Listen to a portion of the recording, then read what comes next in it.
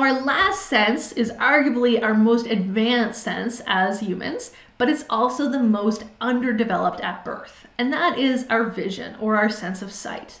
So we know that infants, when they're born, they are of course very responsive to light, but they look different for a number of different ways. For instance, the way they perceive things varies in terms of their ability to determine resolution, color, facial perception, and depth perception than what it will be in adulthood.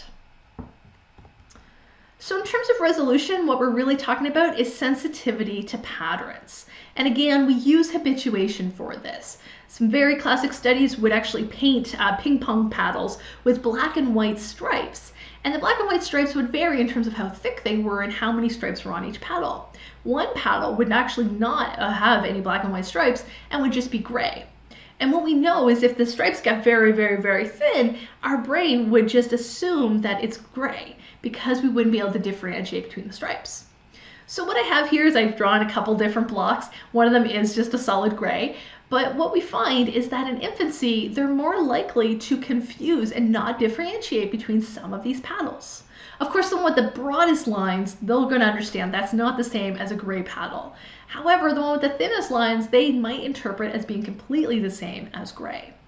Because of this, there's been some movement in developmental psychology to expose and even overexpose infants to very bright contrasts of black and white and lots of patterns early on in infancy. That was controversial. Some would say you don't need to go and paint the nursery black and white striped, for instance, though others promote it. And so it's the idea that maybe giving them more exposure to the contrast might be more interesting. What we do know is that very early on in the first 2 months of life, infants can't really look at things that are very detailed. They can't see the difference because things are blurry for them, so they're not going to appreciate it as much. So that might be something they'll more so appreciate later on in their infancy and in their childhood. And we need to talk about colors. Yes, infants can see in color, but their brain is not yet sensitive enough to really determine the nuances between very similar colors. They're very new to seeing things outside the womb. And so because of that, contrasts are good, but it doesn't have to be black and white contrast. We know just bright primary colors or secondary colors are good. So bright yellows, blues, reds, greens, those are really great for newborns. They can see and distinguish the differences. They're less sensitive to all the different colors of mauve or lavender or magenta. So this has become a problem as toy manufacturers start to develop different toy lines where the same product is available in bright primary colors and in different shades of pink. And the different shades of pink product is more often marketed towards girls.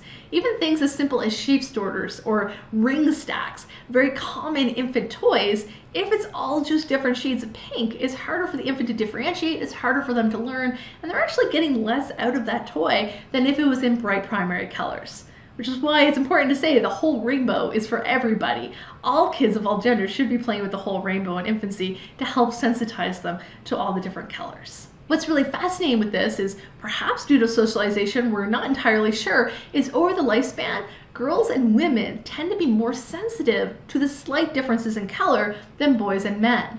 That is, if you're going to pick out slight differences in the paint and you're trying to decide between two very similar shades of paint, girls can more often than not have a higher color acuity and pick out the slight difference between two shades of paint, versus boys and men may see them all as the same and may have a harder time differentiating.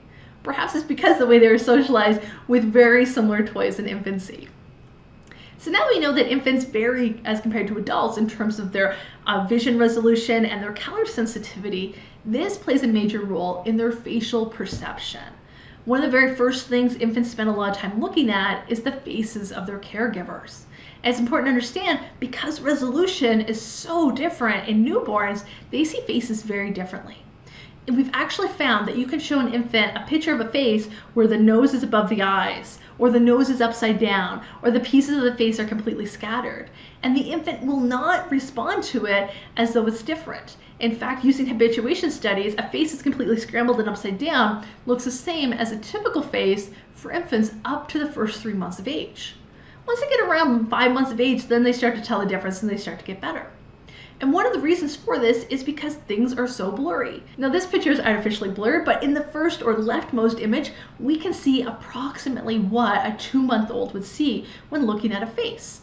So yeah, we're seeing a little bit of the nose, the eyes are kind of there, but what's really there is the contrast between the color of the skin and the color of the hair. And we find through eye tracking that infants that are around 1 or 2 months of age, they spend a lot of time looking at the contrast along the hairline and looking at the contrast along the jawline, and not so much time looking at the eyes, nose, or mouth.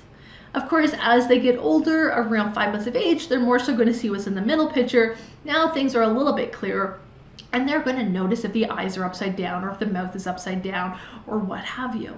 And then of course, by the time an infant's 1 year of age, they're going to see similar to what adults can see. Though everybody might be different in terms of their vision, in terms of if they need corrective lenses or not, infants are pretty good at seeing things when they're about a year of age. So now when we think of all those things combined, resolution, faces, color, how does this play out in terms of visual depth?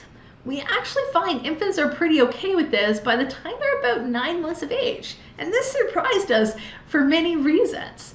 One classic study, called the visual cliff study, is the idea that we would put an infant on a tabletop. Now the tabletop was safe, it was flat, and it was made of glass. It didn't have any tilt or any ramp to it.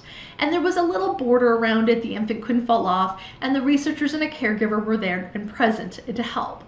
But what made this study really interesting is under the glass surface, they would lay a tablecloth. And in the classic study, this tablecloth would be a checker pattern. So it would be red and black squares in a checkerboard pattern. And what would happen is under the glass tabletop, there would be a wooden tabletop in which the tablecloth was laid. And the infant would be placed in the center of the table. On one side, below the glass surface, they could see the checker pattern going down on a gradual incline. And on the other side, the cloth went down on a very steep incline. And so the aim here was to see if the infant could differentiate between the checkerboard pattern going down gradually or going down steeply, and if they would get a sense of depth. The study was successful. What we find is that the infant would crawl towards the edge of the table that had just a shallow decline, but would not go the other way. They would hesitate and they would not climb on the one that had the steep one. Now this has been done in many iterations, and we've also found that if their parent is there and the parent has a toy or a smile on their face, the infant will crawl to either end. But if the parent has a neutral or sad or shocked expression, the infant will only crawl to the shallow end and not to the steep end. So although our sense of sight is the least developed at birth, it changes rapidly in the first year of life and becomes our most advanced sense throughout our lifespan. That being said, it eventually will decline as well. And much like with hearing, it is a use it then lose it phenomena in which people who read more and spend more time on screens tend to require corrective lenses at a younger age. And over time, even with the usage of corrective lenses, by the time we're 80, roughly 17% of us will not be able to read or make sense of letters and words even with our glasses on. So although sight is really important, it's important to understand over the lifespan, we might become more reliant on other mechanisms to get a sense of our reality.